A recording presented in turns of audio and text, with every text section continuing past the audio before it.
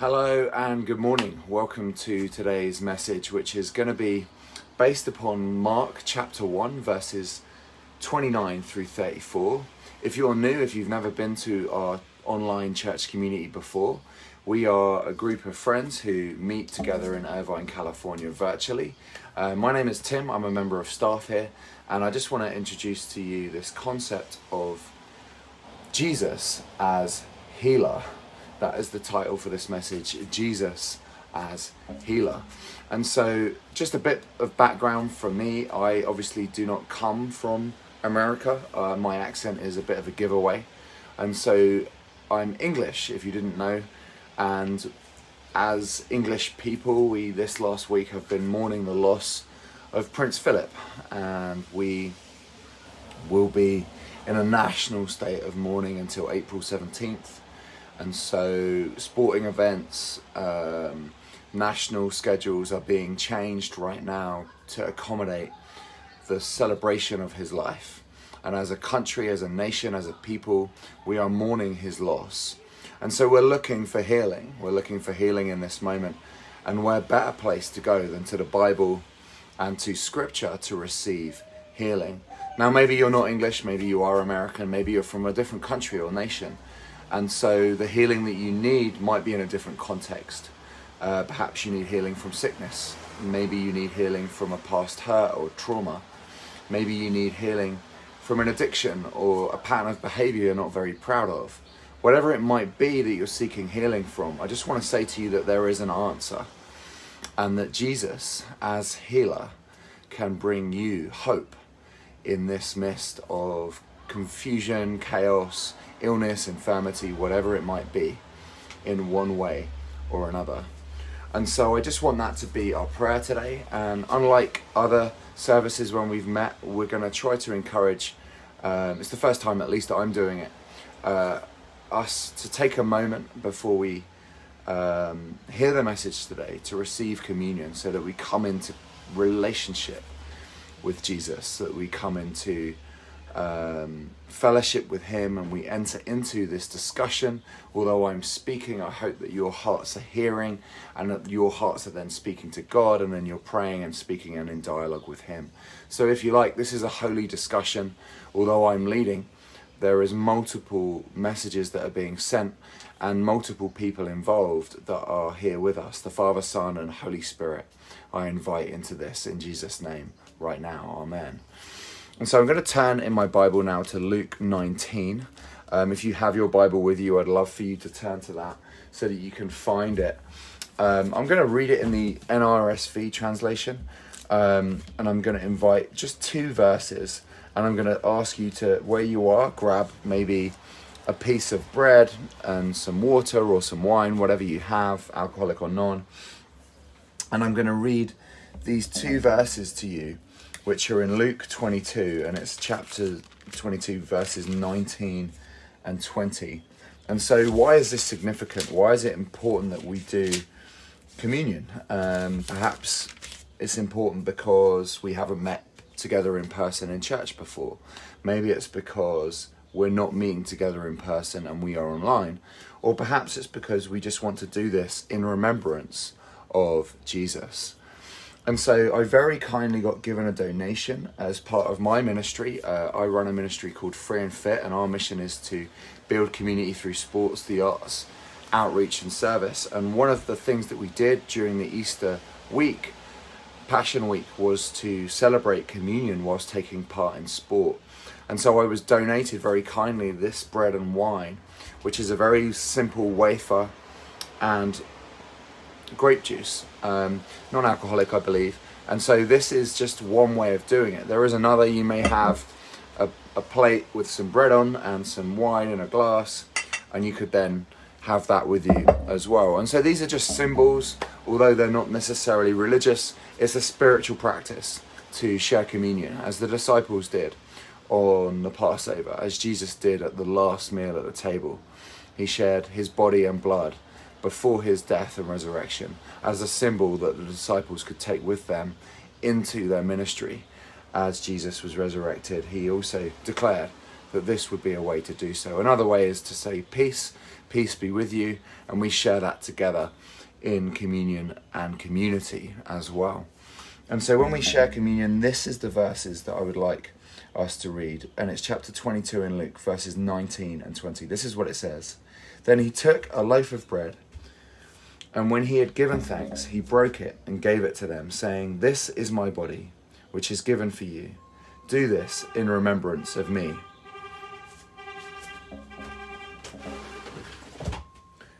Again, I'm interrupted by alarms, which is a tooting of a horn. It seems that even when I'm at home in Hoboken, New Jersey, that there is a tooting of a horn. So I'm going to reread that for us because it was alarming, but it's not meant to be. It's meant to be peaceful, and so that we can have peace with Jesus.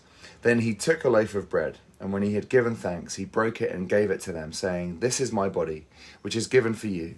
Do this in remembrance of me." Chapter 20, and he did this, the same with the cup, after saying, "This cup that is poured out for you is the new covenant in my blood." And so right now where you are, maybe you want to take your wafer, if you have it, or just your bread. And this is Christ's blood shed for you to keep you in eternal life. And then this is Christ's blood shed for you to keep you in eternal life. So the body and blood of Jesus Christ, his body broken for you, his blood shed for you to keep you in eternal life. And we do this in remembrance of him, in Jesus' name. Amen. And so I'm going to now return to our passage. I'm going to pray and then I'll read that for us. And I hope this is an encouragement for you as we share communion, as we come together online, either live or on demand, wherever you are. I pray that this is an encouragement to you.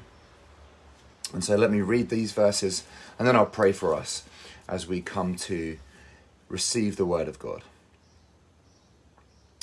And immediately they left the synagogue and went into the house of Simon, Peter and Andrew, accompanied by James and John. These are Jesus' disciples. Now Simon's mother-in-law was lying sick with a fever, and immediately they told him, Jesus, about her. Jesus went to her, and taking her by the hand, raised her up, and the fever left her, and she began to serve them as her guests. Now, when evening came, after the sun had set and the Sabbath day had ended in a steady stream, they were bringing to him all who were sick and those who were under the power of demons, until it seemed as though the whole city had gathered together at the door of Simon Peter's house. And Jesus healed many who were suffering with various diseases, and he drove out many demons, but would not allow the demons to speak, because they knew him, recognizing him as the Son of God.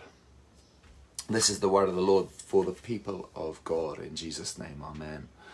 And so these verses, this scripture passage is a message for us today, yesterday, and tomorrow.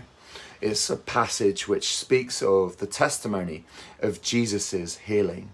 So let us pray right now for the Jesus that is a healer to come into our conversation and to heal us right now. Lord Jesus, we thank you and praise you that you are the King of Kings and the Lord of Lords. And we just ask right now that you would come by the power of your Holy Spirit. Come, Holy Spirit.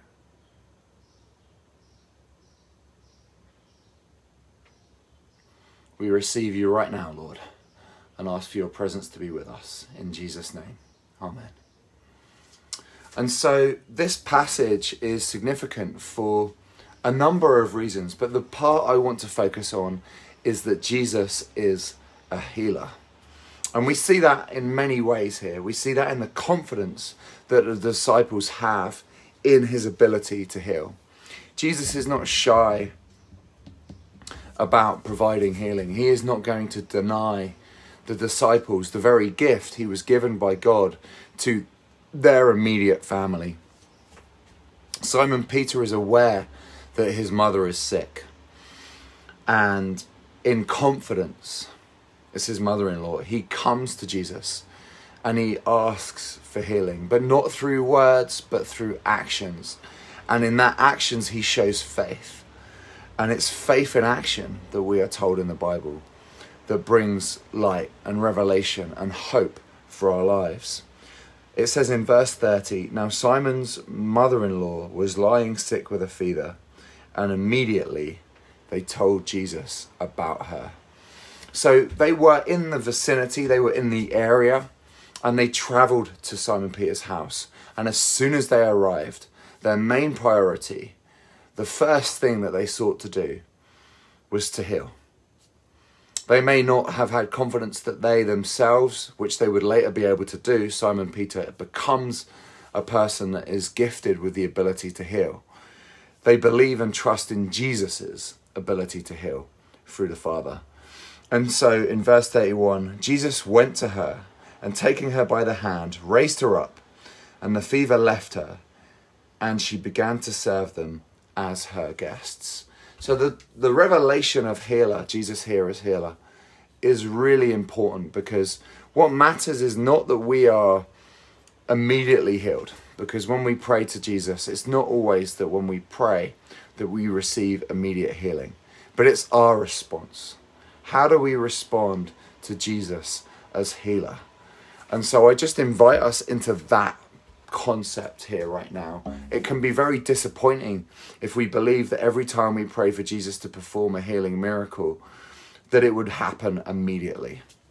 That's not my experience. And for some of you, it might be.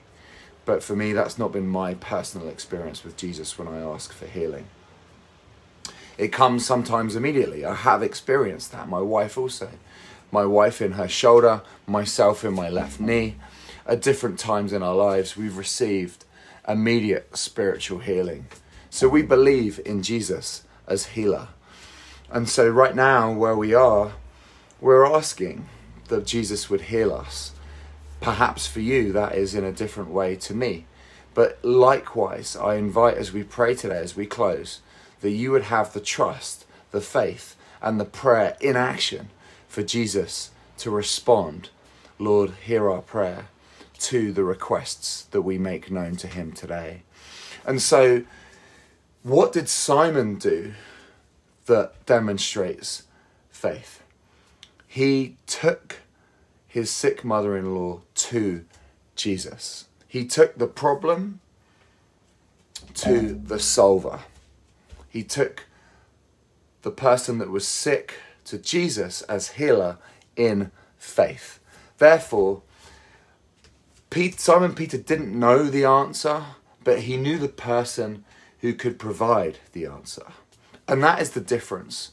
When we go with our problems to different people, perhaps we go to counselors, mentors, religions, or spiritual practices, they're all good, but they're not the healer. Jesus is healer. And so that's why when Simon Peter went to her, he knew he would get an answer. He had so much faith that he believed that Jesus would answer him there in that moment. And so what's different for us when we ask for prayer is not that Jesus won't do it immediately, but it's our response. Simon Peter demonstrates, firstly, a response to the problem. He demonstrates to us the faith to go to Jesus. So firstly, we have to go to Jesus. If you're taking notes, if you're writing down, if we have a need, if we have a problem and we seek healing, the first thing we must do is go to Jesus. Second thing that we notice here about how we respond is what Simon Peter's mother-in-law does. We know that the process, which is point number 3, spoiler alert, will happen, but we don't know when it will happen. So here in the story, we see these events happening, that the request is made, Jesus heals, and Simon Peter's mother goes and responds. However, what matters is not our response to Jesus after the healing. It is throughout the healing. And so the healing might be that we have given up the problem immediately to Jesus. There, I trust you right now that part of the problem is holding on to the problem. It's owning it, it's lamenting it, it's sitting in it, and it's denying Jesus that is a problem. And so that's why that first step is so important. If you hold on to the problem, Jesus cannot heal. If you do not let your requests be known to God, if you do not open the door, knock and seek, Jesus cannot heal because you're not inviting him into the problem. But if you can seek Jesus and you can find the healing, then you will be released from the problem. That in itself is healing. You may not receive it, but by releasing the authority of the problem to Jesus, the healing can begin. Because you're no longer going to the problem. If you are a human and you are seeking healing and you go to yourself, you cannot receive the healing. It may not be that you cannot perform it, but you need the person that can dance with you in the dance. You need to be able to pray with Jesus. You need to be able to not perform a miracle. It is not a performance. It is a relationship, it is a dialogue, and it is a concept only accessible through Jesus Christ. In Christ Jesus, we are set free from the law of sin and death. Romans 8 verse 2. And so it's only in Christ Jesus that we can live out a life of freedom, so that we can remove the obstacles in our way. And if that is the towel behind you, there's a distraction on the fan. And you need to get the fan flowing so that the air in the room can circulate. You can then find freedom because your air is being circulated to perform that miracle, because you've invited Jesus to fan the healing into your room. You can receive the healing when you are praying and in dialogue with Christ Jesus. Hence why today I wanted us to come into this conversation through communion. And so that second point is how Simon Peter's mother responds. And so first of all, we must seek to approach and come to the healer. Second point, we must respond likewise to the healing. It said in verse 31, Jesus went to her. You've enacted Jesus. He's coming to you. And taking her by the hand, Jesus holds your hand. He walks alongside you. He comes beside you. Lord, go before me, behind me, and be with me. Be my paraclete. Come alongside me into my life so that I can seek this healing. And Jesus comes alongside her, holds her hands, and he raises her up from her bed. He's healed in giving people healing through sickness. He's healed in ways of bringing healing here from a fever, and raises her up. And then it says, the fever left her. Just hold that for a moment. The fever left her. The illness, the problem, you went to the healer. He has now released you from the ownership of that problem. He's released you from that illness or infirmity because Jesus is healer. And she began to serve them as guests. She was sick, she had a fever, she was healed immediately, but she responded likewise immediately to serve. Jesus is the ultimate servant. He showed us that through the last message I shared. When he served the disciples, he washed their feet. The most humbling of acts. He gave his life on the cross to die for us. Jesus is a servant. He is a friend. He is a healer. And so in response, Simon Peter's mother-in-law began to serve them as her guests. And so that was an immediate response. And that's why it's second. We first of all have to give up the problem and give it to Jesus. And then we have to respond by welcoming Jesus into our lives, by being hospitable, welcoming Jesus into every area of our life, even our deepest, darkest moments. And then, and only then, can Jesus perform the miracle. Perhaps it's not a performance. Perhaps it is the miracle itself. And maybe you need to hold on to Jesus. Maybe you need to hold your cross. Or maybe you need to hold it as a stone. Or maybe you need to hold it as a squeezy scrunchy. Or maybe you need to read it in a devotion. Or read it in the Bible. Whatever it is that you use, I encourage you, when you first became a believer, or if you are becoming a believer, there are various ways in which Jesus can speak to you. There is no limitation to how Jesus will appear to you. And in this particular passage, we find that Jesus meets us as healer. So those 3 points again, just to recap before I close and pray. Firstly, when you have a problem, go to the healer. Release it. Lay it down at the foot of a cross. When I was living in London, I was at an event where I was to receive some training. But the training I received was not from the pulpit, from the trainer. It was from the person that was sat behind me who spoke to me and said to me, "Have you given it to Jesus?" And it was a very simple thing, and it was a very major movement. It was just such a simple perception of the problem that I'd missed. And so what that friend did for me was to change my perspective. But by changing my perspective, it changed my life.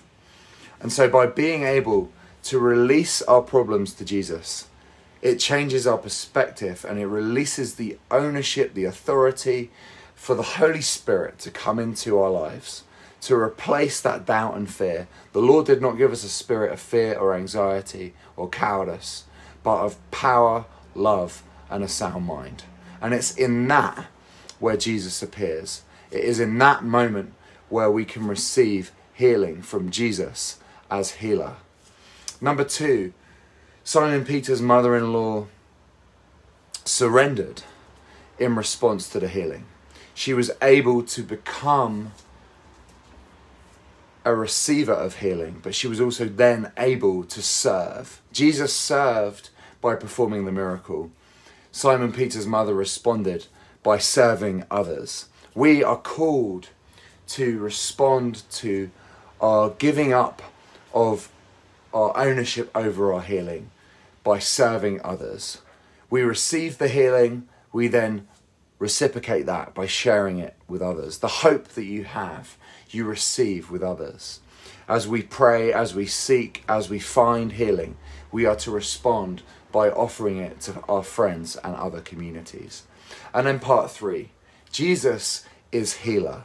He will come alongside you, go before you, behind you, and with you, and heal you if you respond in these ways. So briefly, give your prayers, your healing requests to Jesus. Respond as a servant and let Jesus heal you. Let us pray. Father God, we thank you that your Son, Jesus, came to heal us all, to release us from sin and bondage, that we may have eternity with you.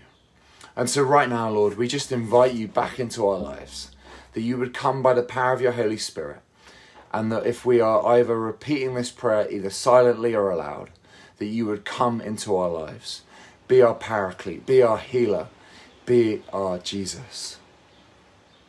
Dear Jesus, come into my life.